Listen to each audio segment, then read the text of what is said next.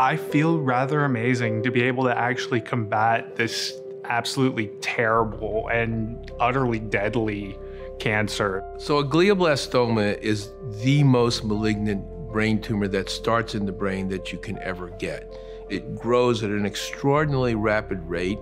If you take the tumor out, left untreated, it will be back in 2 or 3 months. It'll look like you never did the operation. This trial gives patients a chance to have something more than standard treatment. By injecting a virus that carries a piece of DNA into the tumor and using a special drug that attacks that DNA, we can kill huge amounts of additional tumor cells. We can make a vaccine that we think, and in some cases we know, will actually go on and continue to kill tumor cells for months to years later.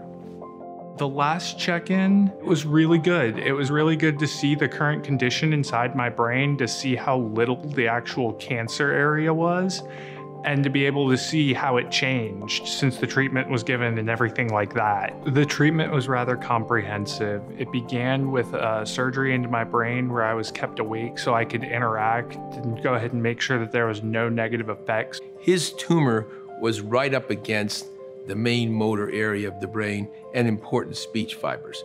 You got a tumor with tentacles, those tentacles are going into normal brain. So no matter how well you see that, no matter how well you visualize that, if you take out too much, the patient's paralyzed and never talks again.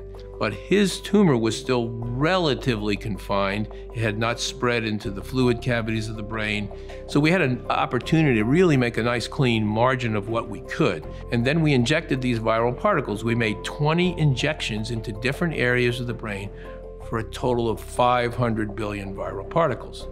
After that, they started radiation treatment in there at the same time, pairing it with chemo. After the combined radiology and chemo treatment was given, they gave me a brief 1-2 months or so to go ahead and recover and let the effects go ahead and do their work before I began 6 months of chemo treatment. The tumor is very, very minimal. Under any normal condition or any previous treatment, it can't be kept away. But this way, it's not being able to grow. My white blood cells are literally finding it, attacking it, and removing it.